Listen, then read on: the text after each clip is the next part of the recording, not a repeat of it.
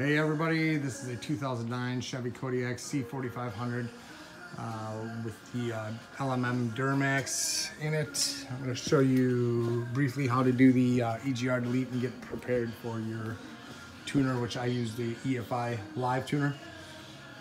Since I'm in the engine bay here, I'm going to show you where your air intake valve switch is that you're going to need to disconnect along with your EGR valve.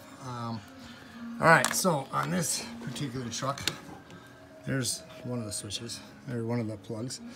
Alright, so where that goes is, alright, so I am mostly retarded and my name is Jim. Alright, so let's go like this. This is really kind of hard to see exactly where it is, but here's your, this is basically the unit that you're going to be coming off of. There's a power. This is live power, so don't be touching your tongue to it and, you know, stick to ground. Okay, here's your plug right there. So that's actually pretty easy to get at. And if we can get some light on it, that would be great. And once again, I'm Jim, I'm a little retarded.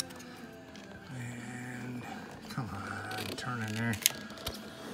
Can't get it. Anyways, well, you know the location.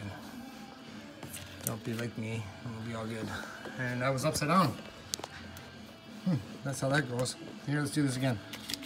Tucked in right behind there. There it is. Right there. So, the other one is a lot of fun to get at. Your EGR switch. That is right there. Disconnected from the housing. I'll try and get a view of it from the back side. Now there's a trick to getting this unplugged. What I did was I took two pry bars right here, different lengths, held one prying in on the switch. Oh Jesus, how the hell's my finger in the way there?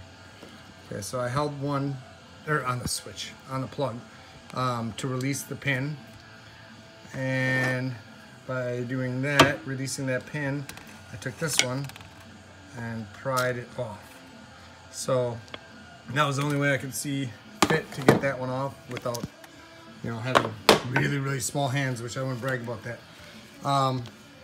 And there's another thing. I used the EFI Live AutoCal. I called this guy.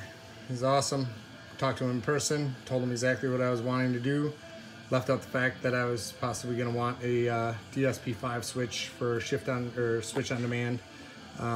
So he sent me a link to correct my stupidity, and that worked out great. So I also on this truck will have a video out of how to do your DPF delete, since they do not make kits for that, as well as fuel pump.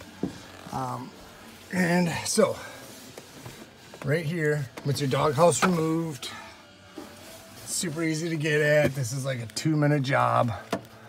I didn't even have to spray these with any penetrating oil, but here is your EGR return. So what this is your plate. It's a block off plate. It comes with a metal gasket. Keep that metal gasket in there, and basically get your plate in. It's slotted, so you don't have to take this thing all the way apart, but spread it apart far enough to where you can manipulate your plate into place. And yeah, that, I mean, works out great. Like I said, you're gonna need a tune or a tuner, because otherwise you're gonna be throwing a code. And hopefully that will clear up a lot of mess for you, because otherwise finding a complete DPF or a complete EGR delete for this truck is impossible unless you know a seriously good fabricator, which I just didn't feel like wasting the time on something where it really didn't matter, you know. So I hope this was somewhat helpful, and good luck everybody.